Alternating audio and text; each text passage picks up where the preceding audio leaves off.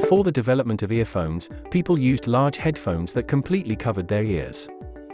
These headphones were bulky and uncomfortable, and they also prevented people from hearing anything else around them.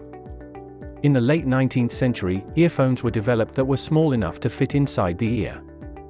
These earphones were much more comfortable to wear and allowed people to hear both the music and their surroundings. The first earphones were made by a company called Electrophone, and they were introduced in 1891. These earphones were used by telephone operators to help them hear the conversations they were monitoring.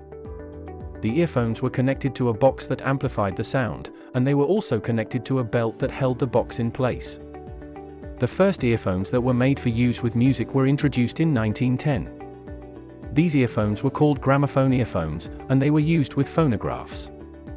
The earphones had to be held in place by the user, and they did not have any kind of volume control. In the 1920s, a company called Radio Corporation of America, RCA, started to mass-produce earphones. These earphones were called Victrola earphones, and they were made to be used with Victrola record players. The Victrola earphones had an adjustable volume control, and they were also much more comfortable to wear than the previous models.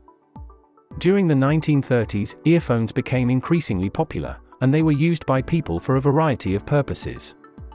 Earphones were used for listening to the radio, for making phone calls, and for listening to music. The first stereo earphones were introduced in 1958, and they quickly became popular.